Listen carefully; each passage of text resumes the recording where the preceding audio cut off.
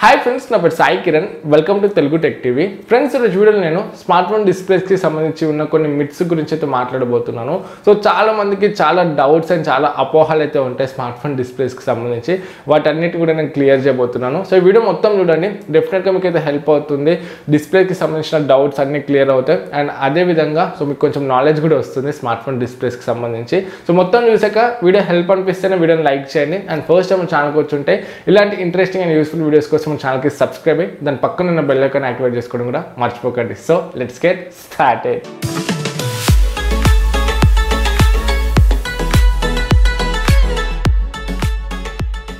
Friends, ఇప్పుడు మనం present smart ఫోన్స్లో చూసుకుంటే HDR10+ అని చెప్పేసి అండ్ ఇంకా డాల్బీ విజన్ అని చెప్పేసి అయితే వస్తున్నాయి. సో చాలామంది ఏమనుకుంటారు అంటే ఈ స్పెసిఫికేషన్ చూసి సో డిస్ప్లే ఎక్సలెంట్ ఉంటుంది, సో సూపర్ ఉంటుంది ఫీచర్స్తో అయితే చాలామంది అయితే అనుకుంటారు.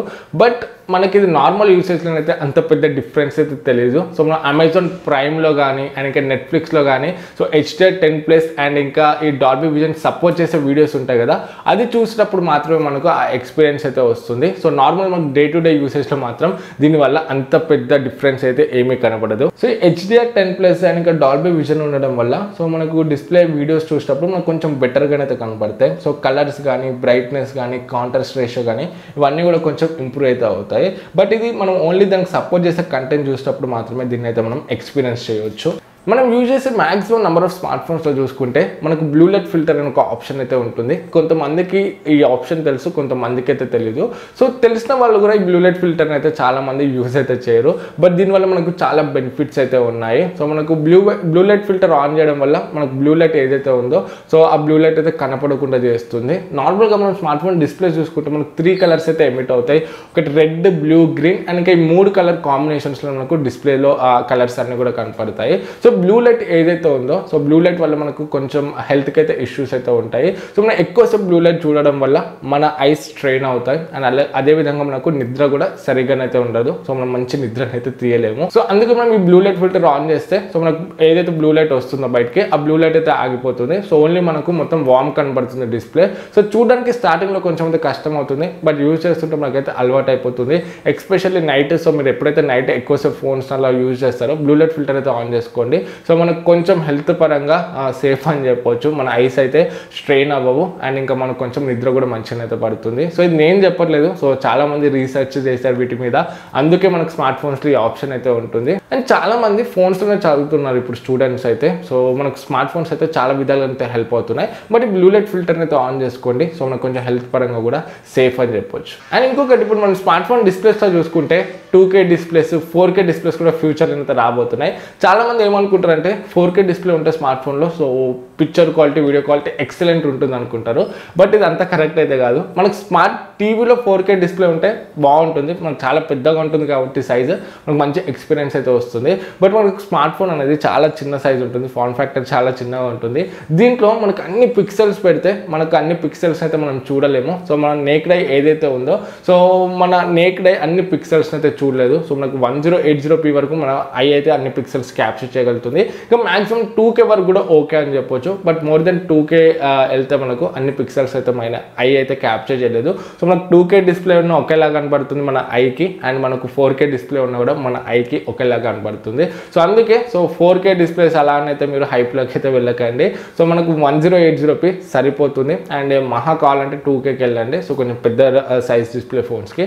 అంతేగాని 4K డిస్ప్లేస్ అయితే సో అంత కరెక్ట్ అయితే కాదు స్మార్ట్ ఫోన్స్లో చూసుకుంటే. సో ఎవరైతే కొనాలనుకుంటున్నారో చాలా మంది ఏమనుకుంటారంటే AMOLED డిస్ప్లే ఉండడం వల్ల మనకు బ్యాటరీ లైఫ్ అనేది బాగా వస్తుంది స్మార్ట్ ఫోన్ది. సో మనకు బ్యాటరీ అనేది బాగా సేవ్ అవుతుంది అని అయితే అనుకుంటారు. ఇది కొంతవరకు కరెక్టే, బట్ అది ఎప్పుడు సేవ్ అవుతుంది అంటే బ్యాటరీ మనకు డార్క్ కంటెంట్ ఉన్నప్పుడు. సో మనం ఎప్పుడైతే బ్లాక్స్ వస్తాయో మనం స్మార్ట్ ఫోన్లో వీడియోస్ చూసేటప్పుడు కానీ ఏమైనా చేసేటప్పుడు బ్లాక్ కలర్స్ ఎక్కడెక్కడైతే వస్తాయో అక్కడ మనకు పిక్సెల్స్ అనేవి ఆఫ్ అయిపోతాయి.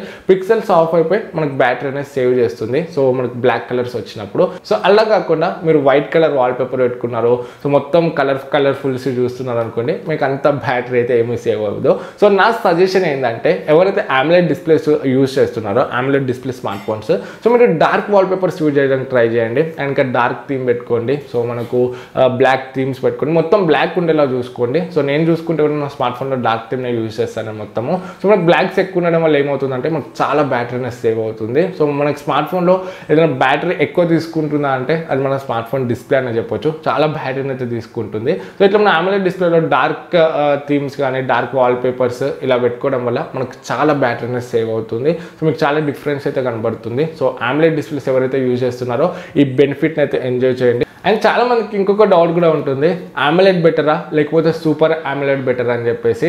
సో రెండు కూడా మనకు బెటర్ అని చెప్పొచ్చు. సో AMOLED తో కంపేర్ చేస్తే మనకు 20% కొంచెం బ్రైట్ ఉంటుందని చెప్పొచ్చు. సూపర్ AMOLED చూసుకుంటే మనకి AMOLED బాగానే ఉంటుంది, సూపర్ AMOLED కూడా బాగుంటుంది. కాకపోతే కొంచెం మనకు సూపర్ AMOLED అనేది బ్రైట్గా కనపడుతుంది. సో ఇది బ్రైట్గా ఉండడం వల్ల మనకు బెనిఫిట్ అవుతుంది కొన్ని టైమ్స్లో, అండ్ కొన్ని టైమ్స్ మనకు కలర్స్ కూడా సాచురేట్ అయితే అవుతాయి సూపర్ AMOLED వల్ల. సో అలా అని మనకు సూపర్ AMOLED ఎక్సలెంట్ ఏం కాదు AMOLED తో కంపేర్ చేస్తే. సో రెండు కూడా మనకు బెటరే, AMOLED బెటరే అండ్ సూపర్ AMOLED కూడా బెటరే. సో ఇది కూడా మీరు ఒకటి గుర్తుపెట్టుకోవాలి. సో చాలా మందికి మైండ్లో ఏముంటుందంటే IPS తో కంపేర్ చేస్తే AMOLED డిస్ప్లే మనకు చాలా బాగుంటుంది. సో మనకు IPS కొంతమంది ఏమనుకుంటారు, నాకు కమెంట్స్ కూడా వచ్చినాయి, so IPS display waste, AMOLED best అని అయితే అంటుంటారు. బట్ అలానైతే కాదు. సో దేని డిఫరెన్స్ దాందే. సో మనకు IPS కొన్ని విషయాల్లో బెటర్ ఉంటుంది, AMOLED డిస్ప్లే కొన్ని విషయాల్లో బెటర్ ఉంటుంది. అండ్ ఇంకా AMOLED తో కంపేర్ చేస్తే IPS డిస్ప్లేలో మనకు బ్రైట్ ఉంటుంది డిస్ప్లే అనేది. సో మనం సన్లైట్లోకి వెళ్ళినప్పుడు మనకు కొంచెం బెటర్గా కనపడుతుంది. అండ్ కలర్స్ కూడా న్యాచురల్గా కనపడతాయి IPS డిస్ప్లేలో చూసుకుంటే. సో మనకు IPS డిస్ప్లే వేస్ట్ ఏం కాదు. సో IPS డిస్ప్లే కూడా మనకు చాలా బెటర్ అని చెప్పొచ్చు. సో నేను ఆల్రెడీ ఒక వీడియో చేశాను IPSకి అండ్ AMOLEDకి. చూడకపోతే మీద ఐకార్స్లో చేస్తాను, ఒకసారి ఆ వీడియో చెక్ చేయండి, మీకు ఒక క్లియర్ ఐడియా అయితే వస్తుంది. సో IPS డిస్ప్లే అయితే వేస్ట్ అయితే ఏమీ కాదు. సో మనకు IPS డిస్ప్లే బెస్టే, AMOLED డిస్ప్లే బెస్టే. రెండిట్లో ప్రోస్ ఉంటాయి, రెండిట్లో కాన్స్ అయితే ఉంటాయి. అండ్ మన స్మార్ట్ ఫోన్స్లో చూసుకుంటే ఇప్పుడు మనకు డ్రాగన్ టెయిల్ గ్లాస్ అని చెప్పేసి కార్నింగ్ గొరిల్లా గ్లాస్ ప్రొటెక్షన్స్ అయితే వస్తుంటాయి. సో చాలా మంది ఏమనుకుంటారంటే సో ఈ ప్రొటెక్షన్ ఉండడం వల్ల మనకు స్క్రాచెస్ పడవు, డిస్ప్లే అసలు బ్రేక్ అవ్వదని అయితే అనుకుంటారు. సో ఇది కొంతవరకు కరెక్టే. సో మనకి ఈ కార్నింగ్ గొరిల్లా గ్లాస్ కానీ ఈ డ్రాగన్ టెయిల్ గ్లాస్ కానీ ఇది ఉండడం వల్ల కొంతవరకు మన డిస్ప్లేని అయితే రెసిస్ట్ చేస్తుంది. సో మనకు మీద పాలిమర్ లేయర్ అయితే ఉంటుంది. సో అది మనకు కొంతవరకు అయితే రెసిస్ట్ చేస్తుంది స్క్రాచెస్ నుండి అండ్ ఇంకా బ్రేకేజ్ నుండి. బట్ కంప్లీట్గా అయితే ప్రొటెక్ట్ చేయదు. సో మీరు మొత్తం ఒకటేసారి పడేసారు అనుకోండి, సో మనకు మ్యాక్సిమం ఛాన్సెస్ అయితే పగలడానికి అయితే ఉంటాయి. కొంతవరకు రెసిస్ట్ చేస్తుంది అంతేగాని మ్యాక్సిమం ప్రూఫ్ అయితే ఉండదు. So maximum పలగకుండానైతే కాపాడదు. సో ఒకవేళ మీ ఫోన్లో కార్నింగ్ గొరిల్లా గ్లాస్ 5 కానీ లేకపోతే ఈ డ్రాగన్ టెయిల్ ఏ ప్రొటెక్షన్స్ ఉన్నా కూడా సో మన సేఫ్టీలో అయితే మనం ఉండాలి. సో మీరు స్క్రీన్ ప్రొటెక్టర్స్ అయితే మ్యాక్సిమం యూజ్ చేయండి. సో అది ఉంది కదా అని చెప్పేసి స్క్రీన్ ప్రొటెక్టర్స్ యూజ్ చేయకుండానైతే ఉండకండి. సో అది మనకు కొంత ఎక్స్టెంట్ వరకు మన స్మార్ట్ ఫోన్ అయితే కాపాడుతుంది. సో దానికి మించి దానికన్నా ఎక్కువ స్ట్రెస్ పడితే డిస్ప్లే మీద అది బ్రేక్ అవ్వడానికి మ్యాక్సిమం ఛాన్సెస్ అయితే ఉన్నాయి. ఫ్రెండ్స్ ఓవరాల్గా సో మ్యాక్సిమం చాలా మందికి డిస్ప్లేకి సంబంధించి వచ్చే డౌట్స్ అయితే ఇవి. సో మీ డౌట్స్ అన్ని కూడా క్లియర్ అయ్యాయి అనుకుంటున్నాను. సో ఈ వీడియో మీకు యూస్ఫుల్ అవుతే వీడియోని లైక్ చేయండి అండ్ మీ ఫ్రెండ్స్ కూడా షేర్ చేయండి. సో వాళ్ళకి కూడా హెల్ప్ అయితే అవుతుంది. సో ఫస్ట్ టైం మన ఛానల్కి వచ్చుంటే ఇలాంటి వీడియోస్ కోసం మన ఛానల్కి సబ్స్క్రైబ్ అయ్యి దాని పక్కన ఉన్న బెల్ ఐకాన్ క్లిక్ చేయడం మర్చిపోకండి. మళ్ళీ నెక్స్ట్ వీడియోలో మేము ముందుకు వస్తాను. అప్పుడు this is Sai Kiran from Telugu tech TV signing out. జై హింద్.